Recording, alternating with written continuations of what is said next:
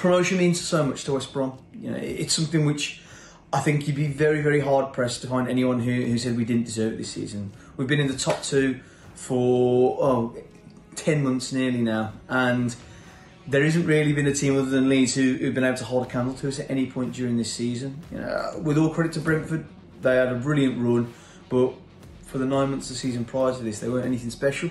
So, you know, we were the best team in the league other than Leeds, and we've got what we need to be. And now we need to build on this now, because promotion means a hell of a lot. The fact that our parachute payment would run out, or certainly be reduced at the end of this year, did mean that we would have been looking to offload a number of our higher earners. The squad would have been depleted, and we'd had to rebuild again. And having to rebuild 2 times in 2 years is never healthy for a club.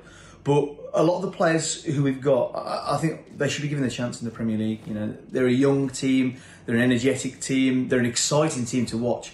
And I think with a few additions, Albion can really transform ourselves into a club that is suited for the Premier League. And I think a lot of our football at times has been. The Albion players or the Albion staff, everyone involved with the club, and the fans, of course, as well, should be allowed to celebrate. I love seeing the scenes at the Hawthorns last night with the players running out to celebrate with all the fans, because it means so much to them, it really does. And you could see how much that mattered to both the players and the fans when they're out there in the East End car park. It's an exciting few weeks. I think once the kind of euphoria's died down, it starts to plan for next season. It's time to start considering where we need to strengthen, considering what preparations and change we need to make.